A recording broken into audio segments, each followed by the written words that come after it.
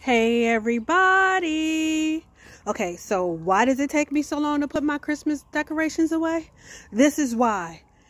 I have to collect my laziness and my desire to do it with the perfect weather day after Christmas, after the new year. And today is that day.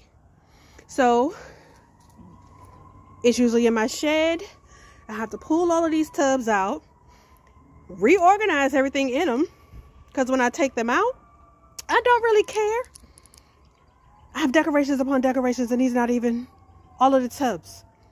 So I still have to put the tree in that tub and in that tub, and I have other decorations I have to bring back out of the house. So you tell me, was it worth it? No. These need to go in the attic. I can't keep doing this. Oh, and I thought I threw it away, but apparently I didn't. This is the table runner that I made out of glue sticks. Catch that.